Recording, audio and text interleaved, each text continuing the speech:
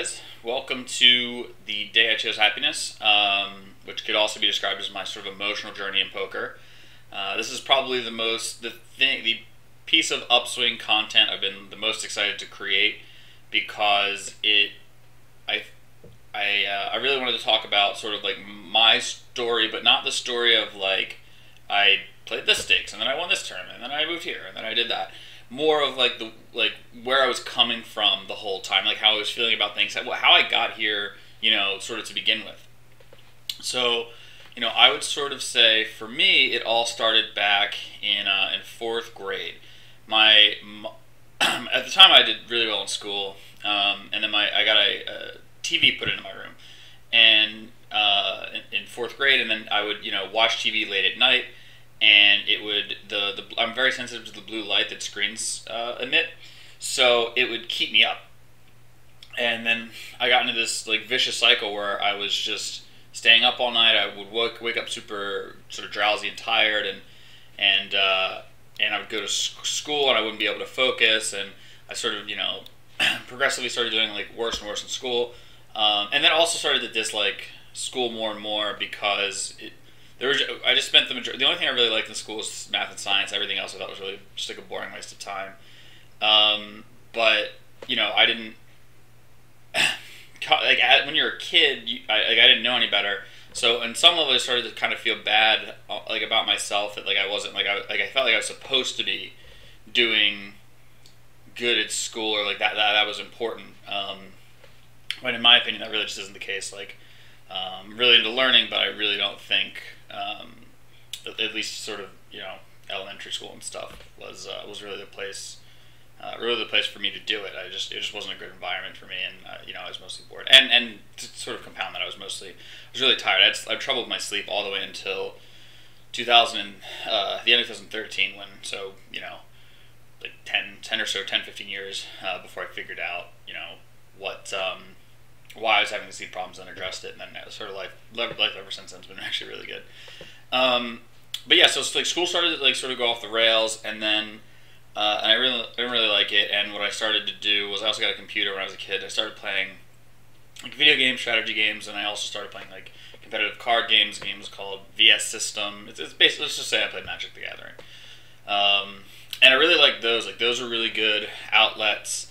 I was always really competitive, and yeah, this was a good place to put it, and my mind get sort of wrapped up and absorbed in it, and I just progressively hated school more, with the exception of math. Always loved math, and then. So basically, like math and card games, and then didn't really like much else in sports, and didn't really like much else as a kid. So then, I guess fast forward to my second semester senior year of high school. I was like just super I was accepted to college. I was going to go to college, but I just wasn't. I needed to do something else. I wasn't the type of person that could just go to school and high school and then know anything about themselves or what they wanted to do with their life. So school would have been a huge mistake for me. So luckily, I ended up finding poker, so I find poker in high school. And my typical day was wake up, and this is no joke. I did this for like 3 years straight. I would wake up. Well, so I'd wake up before school. Sorry, I'm getting totally sidetracked. Wake up before school, play an hour before school, go to school, surf like 2+2 all day. That was actually how I got started. I deposited $300 on Bovada and played 3 tables of full 25 full ring. And I did this because I just sort of found out about 2+2 through their books in the Barnes & Noble bookstore, went on the website, and I found out about two things. Two things got me started: play tight and bankroll management. So the smallest game at the time online that I could play on was 25 so I just played, the $25 buy-in. I played really tight, and I was like very committed to bankroll management. And then so I'd wake up, play before school, surf 2+2 all day, come home, play poker until dinner, eat dinner, play poker until I went to sleep, go to sleep, wake up, do the same exact thing every single day until the summer started, in which case I would just wake up, play poker literally all day, with the exception of like meals, and like sometimes I leave the house, but like maybe just to like go get another monitor to put it in my room to play more poker with. And I actually. At the time was a grind, but I kind of look back on that time very fondly now, because like I was just so absorbed and engaged, and just like I wanted nothing else. Like I can't play 12 hours of poker, especially online anymore. I just burn out too quickly. But at the time, I had all this energy and life force, and there's nothing else in the world that I wanted to do. So when I look back, I look back on the time very fondly because I was just happy. I was just doing what I was doing, and every day was really just a joy. So I go to college later that year, but I'm just still absorbed with poker, and I wasn't really going to class. I was just playing poker the whole time.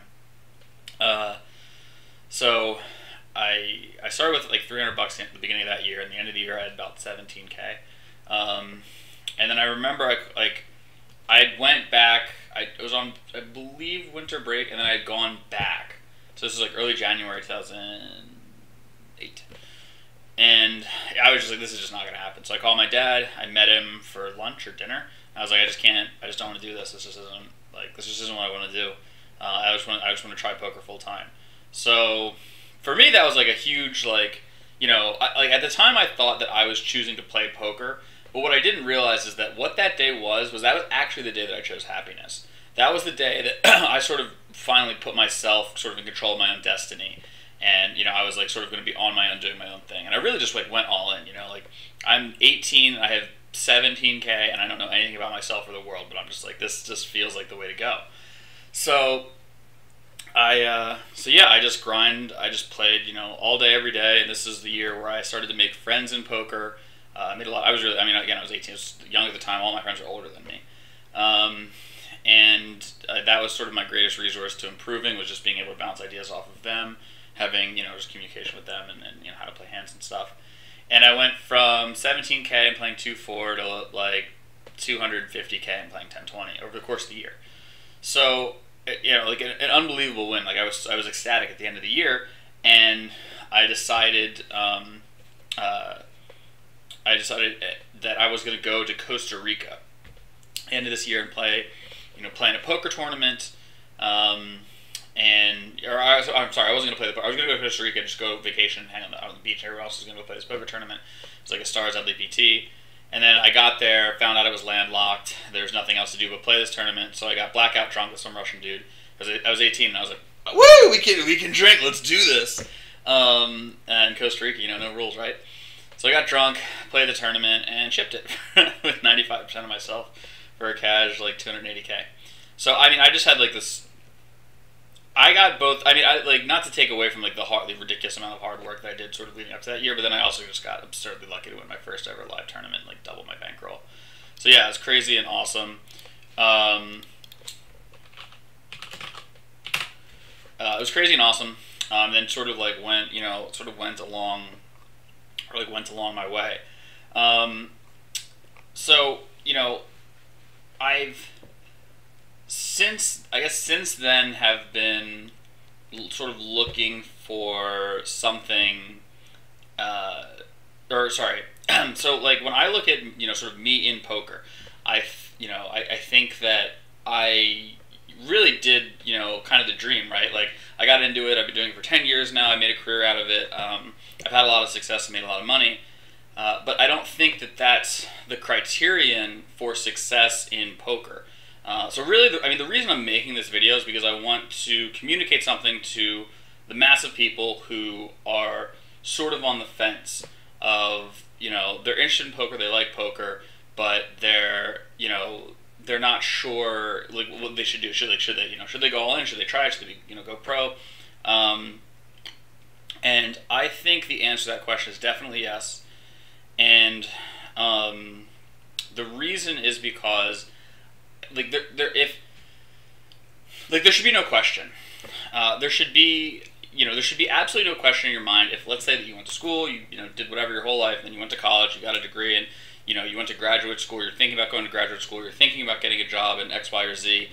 If that's what you're going to do, and that, you're sort of setting yourself up for your whole life doing that, you should have no question. You should wake up every day. Every day for you should be like that first year, at least on some level for me in poker, where I woke up and I was just like excited to be alive, to get to do what I wanted to do, all day, every day. If there's like a doubt somewhere in your mind, I think that you're either not ready to do this college normal job thing, or it's just not for you. I don't think there are people that that would go on and be like, truly successful and happy, an emphasis on happy, doing that with sort of a shadow of doubt in their mind. I think that I think in a lot of ways sort of be doing yourself like a disservice. I think that whole I think that the going from sort of school to college to a regular job, in my opinion, it doesn't. There's a lot of people that need and or want to grow, but like because of how it's just not enough of a struggle. It's not challenging enough. It's not interesting enough. I think depending on what you're doing, like for a lot of people to really find out who they are or like what they like or what they're about. And I think that in some ways, you could look at that route and think that this is this is the least risky way to live your life.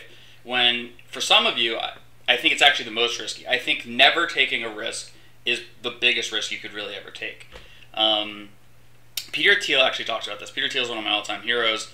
For those of you who don't know, he was the first outside investor in Facebook. He's a really smart guy. He's a venture capitalist, and he went to Stanford Law and then went to work at some super prestigious law firm in New York. And at some point, but he was just miserable, And it was a situation where everybody on the outside wanted to get in. Everybody wanted to go to the great law school and then work at this, job and make this money and do, whatever. But everybody on the inside wanted to get out. They were miserable. They were just worked to death, and no amount of money can make you happy if what you're doing with your life is unfulfilling or a grind or grueling or whatever it is. So one day he just quit, and I think the story he tells is that he just one day, just left, and his coworker said, "Wow, I didn't know how to quit." And he was like, "Yeah, all you have to do is just walk out the front door. It's just that easy." Another story about this is I met a friend of a friend who's he's a poker player, and he sort of did something very similar. Like he went to a good school and then went to work at Goldman Sachs, probably the most prestigious investment bank on Wall Street. But he just didn't like it. He was just miserable. It just wasn't like a good life, sort of experience for him. So he quit. He quit to go play. I think he played this like 1-2-2-5 live or something like that. And it was like great to get out of like that and then have him go do something that he wanted to do, something where he was taking on a lot of responsibility and like a challenge, and just like see what would happen. Just like see if that like what would happen. How that would make you grow. Where that would take your life. Like I think if you look at poker as like a money-making proposition, it's for many of you going to be very difficult to make like a ton of money. It might not be the number one thing that you're best at, like making a lot of money at. The games are like it's not like as crazy good of an opportunity as it is. So like in terms of like purely making money, it might not be the best idea. But that's not the way that I would look at poker. I would look at poker as like a vessel, an opportunity to challenge yourself and to try to learn about what you like, what you're good at, what you're not good at. And I think that sort of your time spent doing it is really what it is it's like an invaluable experience. It's something that you're never going to be able to go to school for or buy. It's something that only you can sort of just take the risk and do yourself, and then find out where you fit in this world, or how you fit in this world. And so my friend who worked at Goldman, he's played poker for a while, and like now he's like knows more about himself, and now he's in the process of interviewing for a job at like a video game company. I don't want to talk about like what it is. I don't know if he's cool with it or whatever, but he's interviewing for a job at a company that has like a super cool vibe, stuff that he's really into, and that he would like wake up and like love to go to work every day. And he got there sort of through this like journey, this vessel of poker. And I think there's like a lot of people in poker that are like get into poker or casually involved in poker, and that's sort of part of what part of the reason like why. And I think it's also good. It's like if you feel like you should be there, you'll probably be then around a lot of like-minded people, especially if there's a lot of people that don't understand where you're coming from, your situation. You're probably like a lot of people were maybe okay with having a normal job or going to school or whatever. If you're like this, something about this doesn't feel quite right, and no one around you, you have no one to like sort of explore or expand that idea with. But I think poker. There's a lot of people in poker where that would you know that would like offer you sort of like-minded friends to grow and sort of bounce ideas off of. So hang on, I've got my like notes over here. So yeah, I don't know. So I'll talk real quick about me and upswing. So I've sort of done everything that I could want to do in poker. I've played like the highest stakes. I made a lot of money. I won a fucking bracelet. I don't know how. I played one event this year and won a fucking bracelet. So like I obviously still play poker all the time, but like I think I got put into a situation where I was like I wasn't sure what I was going to do. I was like, am I going to go back to school? Like what could I do? What should I do? Like what's a good fit?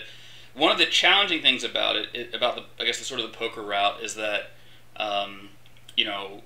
you sort of become not one of one, but there's very few. You're sort of like a trailblazer. But in a lot of ways, it's actually a really good thing. So we'll go back to college real quick. So like here's one of the big problems with college, is that or school in general is that you. Like the way the economy works, or if like you want to make a lot of money, or you want to be really successful, you want to stand out, is that there has to be demand has to outstrip supply. In other words, like there's I don't know like tens, hundreds of thousands of people graduating college every year, millions, I don't know. So your skill, like, what you've learned is not going to be all that much different from what they've learned. So in other words, there's a ton of supply of people with your skill set. Whereas if you're an entrepreneur, if you don't go to school, if you try to get like a cool internship, or like you do something where you're learning a valuable skill set where there's not many people, you want to stand out, you want to have a skill set that not many other people have. So if you think about, let's take Upswing for example, right? The reason that I think a lot of people have been drawn to Upswing, and the lab's been great. We've had really like a lot of good feedback. If you're interested in like maybe learning how to play poker, improving, definitely check out the lab, check out our testimonials page. We never asked anybody for a testimonial. That's just stuff that people just say to us, every day basically. The reason that that's I guess valuable, or people buy it, is because it's one of one. Like we just like looked at the poker training space and we're like, there's no one has done this, and I don't know if anyone could explain poker in such a way where it's so clear and concise and and easy to sort of execute. And the reason is because like again, Doug and I are like sort of like one of one, or two of two or whatever, because we've been grinding like our fucking asses off for 10 years trying to become really, really good, right? So that's so then we have this skill set. As far as like supply goes, there's just me and Doug and up to the lab, right? And then but for demand, there's a lot of people that want to learn how to play poker. So this could be true sort of in anything. If you are, I don't know, all the science stuff is obviously, you could be sort of like, that's the stuff that like I think I find the most interesting. You could, always be on, sort of the cutting edge of, or like any new technology, anything involving your phone. If you became, really valuable, or content online, just sort of like anything where, or it could really be for like any business, but anything where it's sort of, it's a little bit gray, it's like sort of new, and you can put yourself in a position to learn make that your college instead of actually going to college. You would, first of all, be way more employable, because like for us, like let's say, so here's an example. So let's say, we wanted somebody to help us do written content, right? I would way, way, way rather hire, so our written content guy is David Huber. He just like loves poker. He's been involved in it forever. He totally gets us. He gets what we're doing. He likes us. He likes what we're doing. And he understands where we're coming from. He just he sort of sent us this letter. He's like, hey guys, like this is what you're doing, and I think I can help. I fit in right here. And we read that. We're like, oh my god, this guy totally gets it. So we were happy to bring him on, and that was like a great fit. Whereas like the alternative would be us I don't know, finding somebody that's involved in poker, or maybe just graduated from college and played a little bit of poker, but like they might not stand out in any way. They might not get us. They might not they just might not be a good, like on paper they might work, but like, when it comes to actually getting what we need, that more of a crapshoot. But because David's been involved in industry for a long time, he really gets it and he really loves it, and he's a good fit and can sort of create great written content for us. So yeah, I think again, just like going in like a different sort of path, and again creating sort of a specialized knowledge for yourself, understanding your strengths and sort of going all in on them. I think will A, lead you to be way happier, and B, lead you to like a career or like a sort of work that you'd really love. So for like with us in Upswing, I wanted an outlet that wasn't poker, and I was like sort of like searching. I was like, what should we do? And then me, Doug, and sort of the third guy involved in Upswing, Matt. I really couldn't think of everyone that I've ever met or everyone I've ever become friends with. I couldn't think of two better guys to start a business with, and we thought about doing this. Like Matt sort of floated the idea, and then just the idea of working with the two of them was just so appealing that it almost didn't matter what it was. It was like, okay, yeah, let's try this, let's see what happens.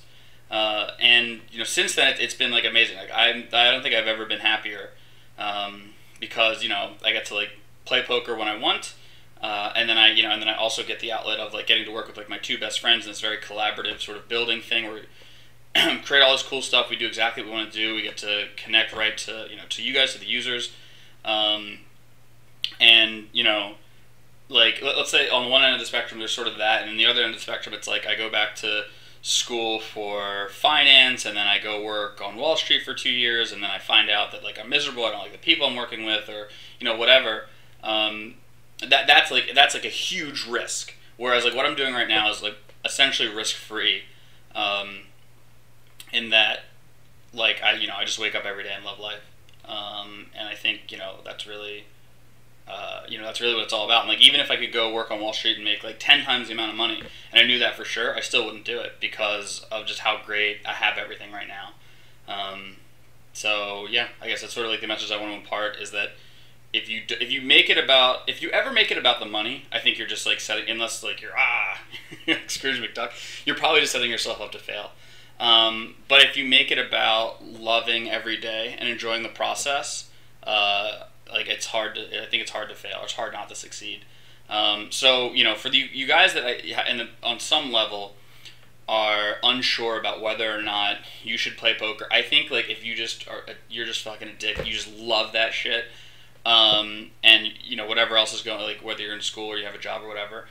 Like I think if you have the opportunity, and like again, don't like if you're playing 25 and now, maybe like if you can find a place to live and you can live cheaply, sure, go for it. But try to get yourself like a fair shot. Get yourself like enough of a bankroll and like your expenses and sort of whatever, to where you can take anywhere from like 3 months to a year, and give yourself a real shot to just do nothing but poker and really nothing but love your life. And then who knows, after that 3 months or a year, you might have been working as an accountant, and then started playing poker, and then I don't know, like on your off times you go hang out on the beach, and then you go to the fucking harbor and you find out that boats are fucking dope, and you love like building boats, or like I don't know, whatever, like designing boats. I have no idea. I just think if you start going where it feels right, I just think the universe in a really like weird serendipitous way just sort of comes to you.